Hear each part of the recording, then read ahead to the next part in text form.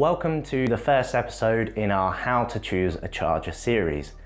We're covering price today, and although there are other factors that will influence your decision, most people will have a price point that they're happy with, or at least a limit that they don't want to go beyond. For this reason, we sell and install a range of chargers to suit different budgets, starting from around £400.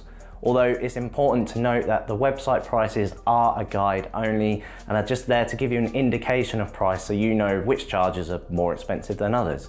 The prices on the website do include the cost of the charger itself, what we call a typical installation, and they include the OLEV Grant. And bear in mind that OLEV Grant from the government, the value can change at any time, so obviously the prices will reflect that. If you aren't eligible for the government OLEV Grant, then that does mean you will need to cover the difference yourself. To find out more, click in the banner up here to look at a video about the OLEV Grant, but keep in mind the value may change. And you can also find a link in the description below to one of our guides on the website, all about the OLEV Grant, the requirements, and whether you are eligible or not. In terms of charger price, well, if it's low cost and simplicity you're looking for, then go no further than the Project EV EVA07S. And yes, they need to come up with a better name. It's our cheapest charger available, and it comes as an untethered device. Don't worry, I will explain the difference between tethered and untethered chargers in another video. Or for a modest price increase, you can get a significant upgrade with the Ohme intelligent wall charger. We're big fans of this charger in the office.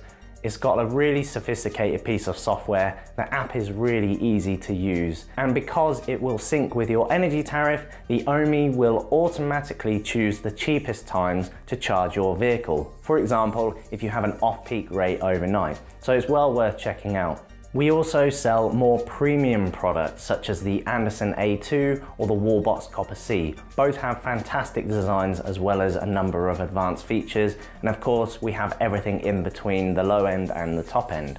Don't forget, the OLEV Grant contributes a significant sum at the time of recording anyway to the cost of your charger and the installation, so it's well worth using if you can.